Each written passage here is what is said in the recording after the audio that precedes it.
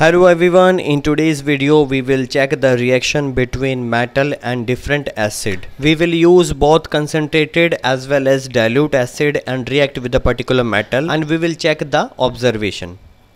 For this experiment I have taken vinegar, that is a weak acid, hydrochloric acid, sulphuric acid, both are strong acid, and some zinc granules. We will check metal reaction with dilute acid and concentrated acid. First of all, I have taken hydrochloric acid, which is very strong acid having chemical formula HCl. In the first conical flask, we are going to add HCl acid in little amount of water. In second step, we are going to add HCl in clean dry conical flask. As a metal, I have taken zinc granules. One by one, I am adding zinc granule in each of the conical flasks. As soon as the metal start reacting with the acid, it forms metal salt and hydrogen gas is liberated. Identification of this gas can be done by bringing a burning matchstick or a candle. If the gas burns with a pop sound, that simply means evolution of hydrogen is there. The conical flask having HCl and water mixture, that is dilute HCl, it do not react vigorously and evolution of hydrogen gas is also less. But the conical flask having concentrated acid will produce large amount of hydrogen gas. This is the reaction of zinc and HCl acid.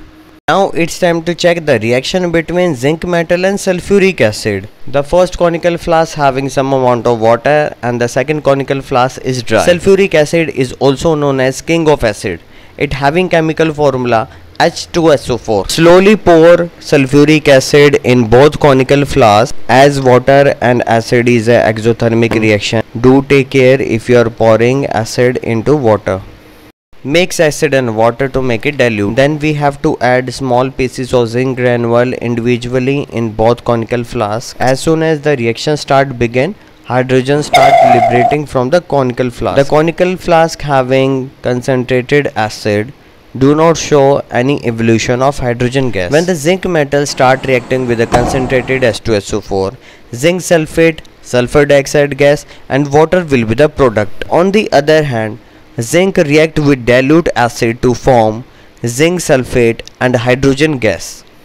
Now it's time to check the zinc metal reaction with acetic acid. Acetic acid, which is a very weak acid, is also known as vinegar as a common name. It having chemical formula CS3COOH. Again we will add some amount of vinegar in one conical flask having water and another conical flask which is dry.